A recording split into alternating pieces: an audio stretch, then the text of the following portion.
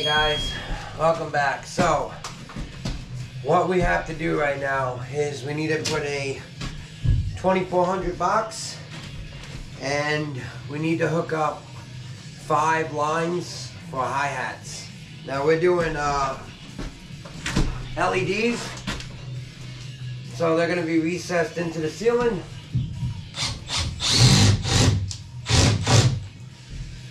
So we're going to get that done right now.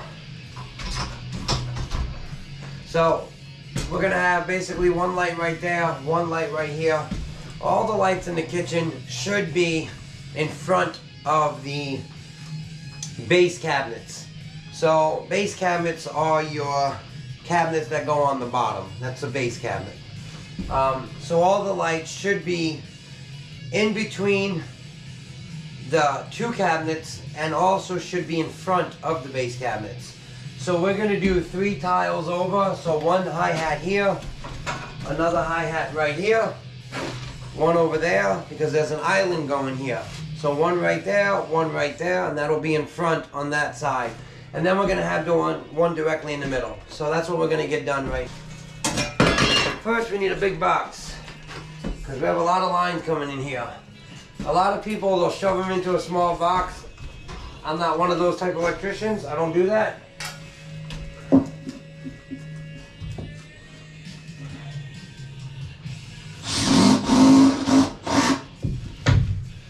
I think there should be a lot of play in there, especially when you're running so many lines. Oh shoot, I can't use this box, I forgot. Alright, we gotta get a different box.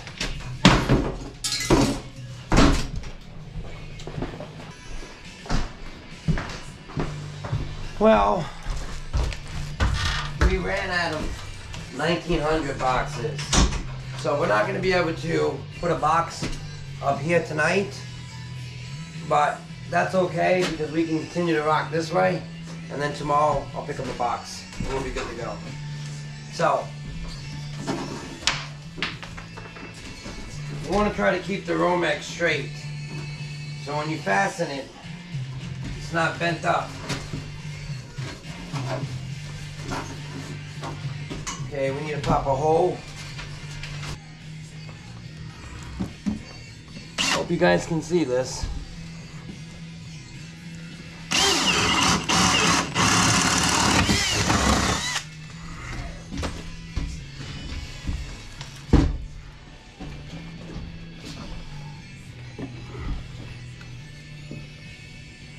Oops.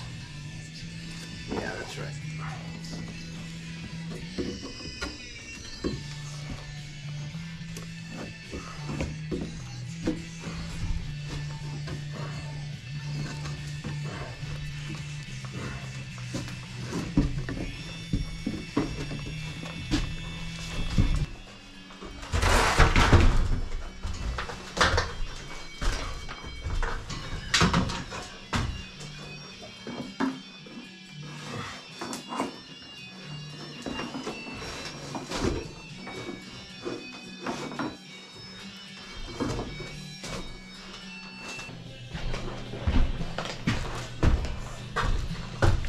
Now, anytime you label your cables, you want to label it enough where you're not going to strip it.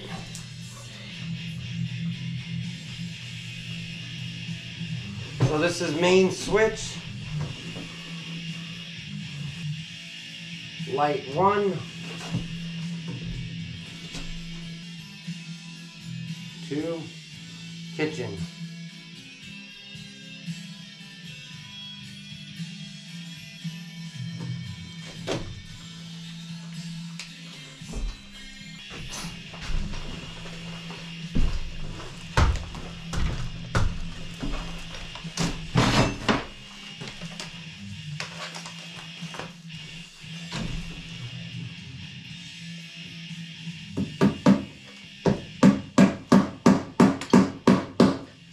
Always when you're using Romex, you want to drop it about 4 inches from the floor joist.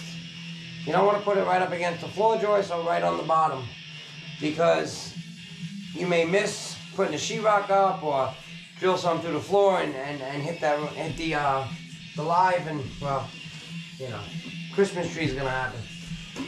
And the electric's gonna get messed up, and then you're gonna have to tear the walls out to fix it.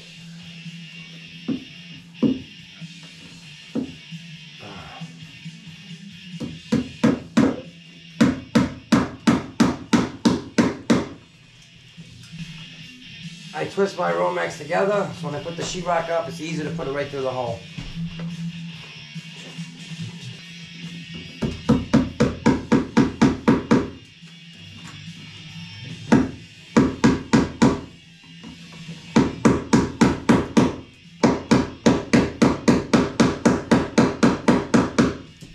Now, some people would not tack it. I do. Do you have to? No, you really don't have to, but it's best that you do. Less room for problems.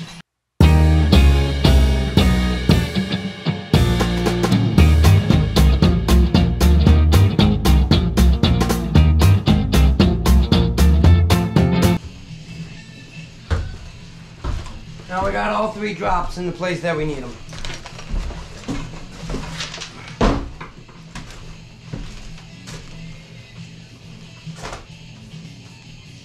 Alright, so now we got to get another one.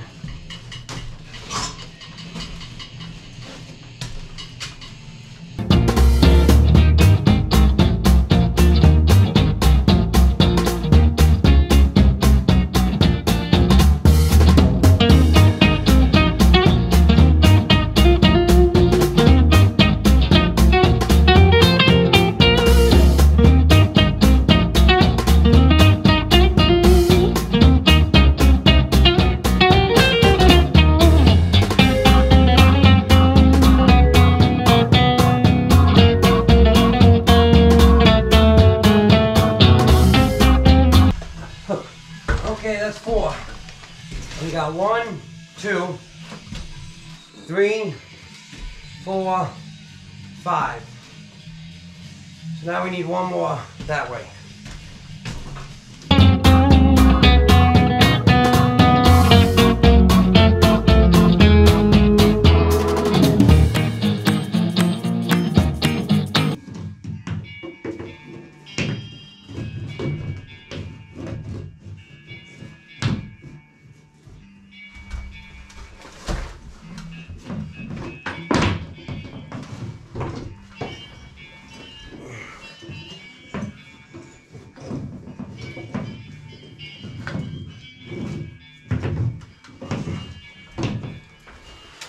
I will strap those up once I cut these holes. Okay, that's beautiful. But the one thing is this one. This is in the wrong spot. So we need to come through.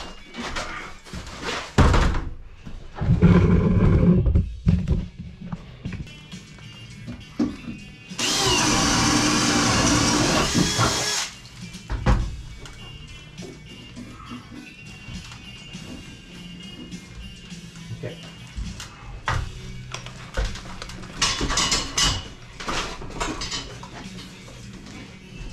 So 1, 2, 3, 4, 5.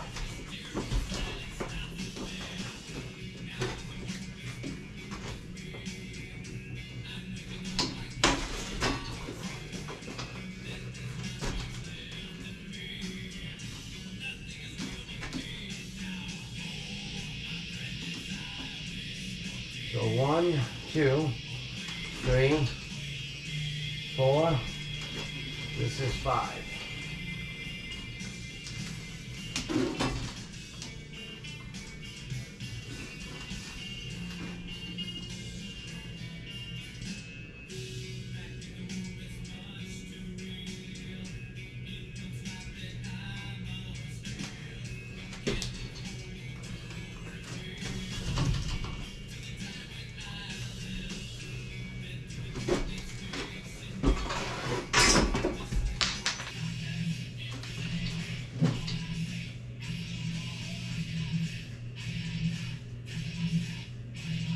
So light 6. So basically we have one going right here, one going right here, another one over there, another one over here, and then another one back there, and another one here. So we're gonna have three in that row, 2 in this row, and 1 directly in the middle by the island.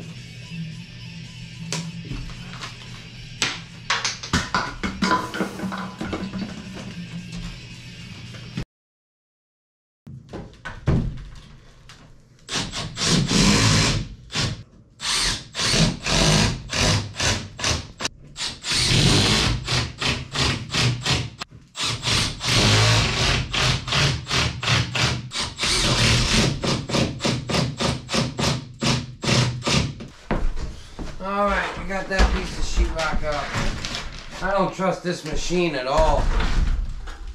I bought it on Amazon.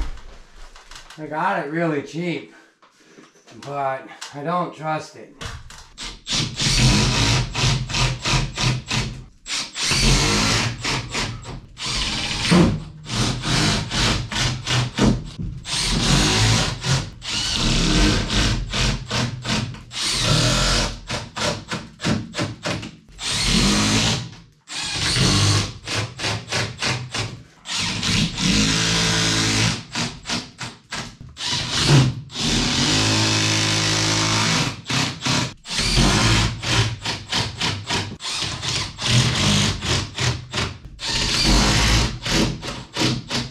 I missed my sheetrock gun.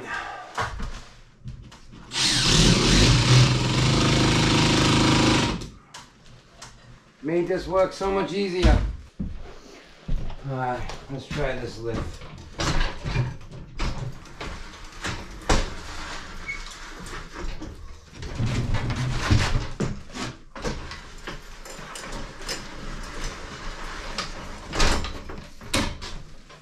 When it works good. But most of the time, it doesn't want to work right. But what can you expect off $185?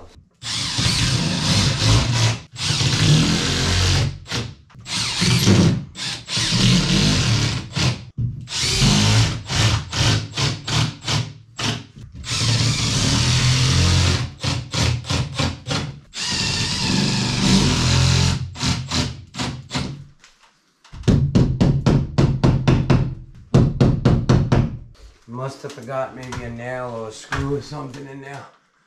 Oh, we can fix it.